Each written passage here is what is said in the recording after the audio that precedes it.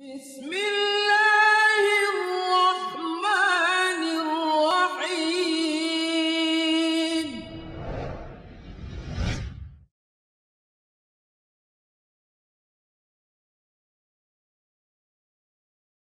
بسم الله الرحمن الرحيم. الحمد لله وكفى، والصلاة والسلام على النبي المصطفى، وأشهد أن لا إله إلا الله وحده لا شريك له، وأشهد أن محمدا عبده ورسوله صلى الله عليه وسلم. يا أيها الذين آمنوا اتقوا الله حق تقاته ولا تموتن إلا وأنتم مسلمون. يا أيها الذين آمنوا اتقوا الله حق تقاته ولا تموتن إلا وأنتم مسلمون. يا أيها الناس اتقوا ربكم الذي خلقكم من نفس واحدة وخلق منها زوجها وبث منهما رجالا كثيرا ونساء، واتقوا الله الذي تساءلون به والأرحام، إن الله كان عليكم رقيبا. All perfect praise is due to Allah the Almighty. I testify that none is worthy of worship but Allah, and I testify that Muhammad sallallahu alaihi wasallam is his final prophet and messenger. In the previous session, we mentioned the narration where the Prophet sallallahu alaihi wasallam commented on verse 124 of chapter Taha, where Allah Azza wa Jal spoke about a depressed life, and He sallallahu alaihi wasallam clarified that this depressed life refers to the punishment in the grave for the disbelievers. I just want to draw the attention of the brothers and the sisters that there is a mistake a lot of people fall in when reading or hearing texts, whether verses or prophetic narrations, addressing the issue of punishment, whether in the grave or in the hereafter, that Allah Azza wa Jal prepared for the non-believers, people tend to relax and say, Alhamdulillah, I'm a Muslim. This is not addressing me. It's not talking about me. That's not related to me. Now, the question I want to raise here: who guarantees that me and you will die on the state of Islam or Iman? Does anyone have a guarantee that he will face death upon the state of faith?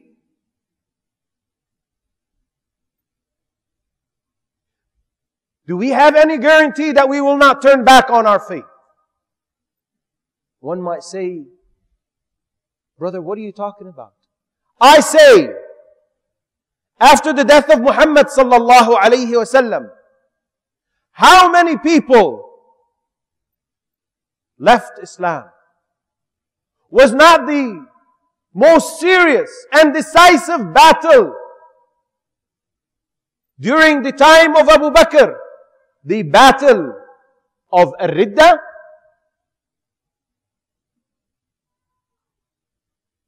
Does not history tell us of people who deviated, though they were upon the right path and had some knowledge, but then slipped away and drifted away? very far away?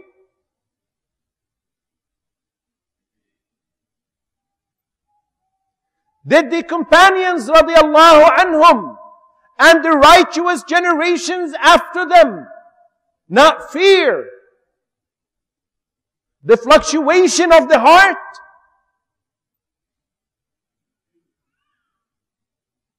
More seriously, didn't the prophets and messengers fear that? Indeed they did. Allah Azza wa Jal tells us in the Qur'an about the father of all prophets and messengers, about Messenger Ibrahim alayhi salatu wassalam. Allah says in verse 35 of chapter Ibrahim, that was named after him, وَإِذْ قَالَ إِبْرَاهِيمُ, Ibrahim, the messenger, the prophet and messenger. وَإِذْ قَالَ إِبْرَاهِيمُ رَبِّ اجْعَلْ هَذَا الْبَلَدَ آمِنًا وَاجْنُبْنِي وَبَنِيَّ أَن نَّعْبُدَ الْأَصْنَامَ. Listen up. And mention, O Muhammad, when Ibrahim said, "My Lord, make this city," referring to Mecca, "secure and keep me and my sons away from worshipping idols." This is Ibrahim. This is not just anyone. This is Messenger Ibrahim alayhi salatu wassalam. Another one, Prophet Yusuf alayhi salatu wassalam. Allah says in the Qur'an, in verse 101, "My Lord," listen to the supplication of a prophet. "My Lord, you have given me something of kingdom and taught me of the interpretation of dreams, Creator of the heavens and earth. You are my protector in this world and in the hereafter. Cause me to die a Muslim," meaning on the state of Islam. This is a prophet supplicating Allah Azza wa Jal, seeking the help of Allah Azza wa Jal to cause him to die on the state of Islam. Cause me to die a Muslim and join me with the righteous.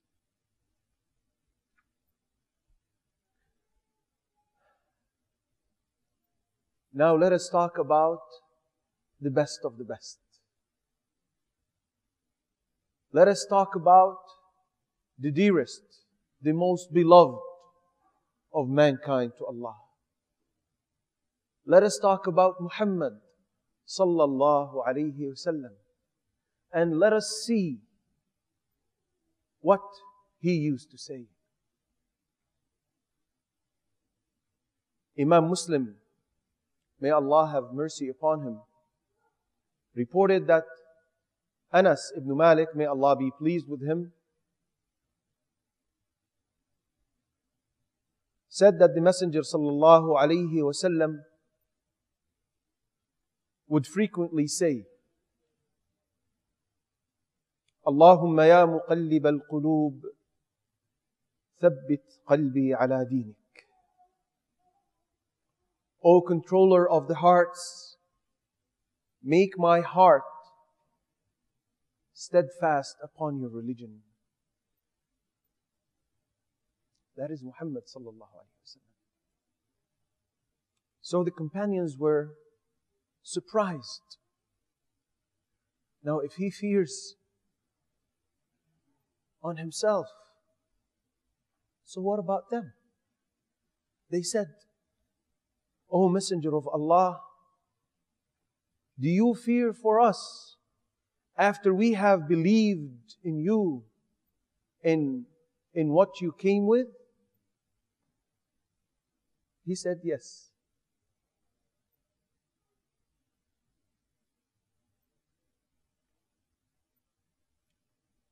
He said, yes. The hearts of the son of Adam, all the hearts of the son of Adam are between two fingers of the most merciful. He turns them as He wishes. We ask Allah Azza wa Jal to make us steadfast on His religion. Al-Baydawi, may Allah have mercy upon him, said Allah Azza wa Jal has control over people's hearts. Has control of the hearts of His slaves.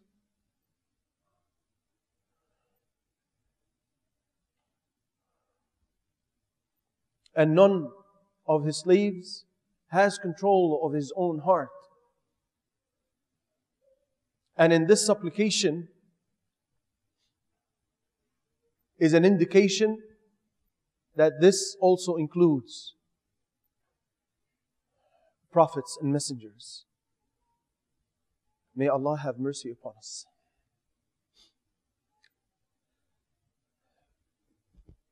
So, the grave, the punishment of the grave, as we said, is only the first stage of the journey of the hereafter.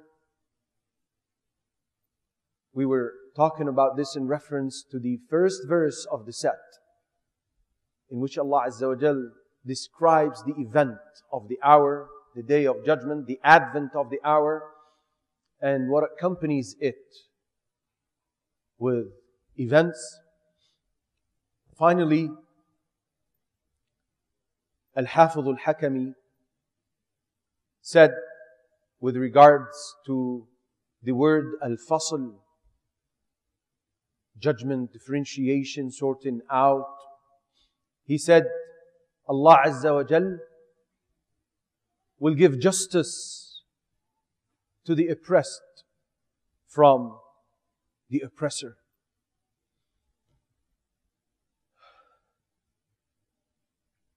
We will conclude with this, verse number 17, and we will conclude with this session. And in the following session, insha'Allah, we will start with verse 18 of chapter An-Naba.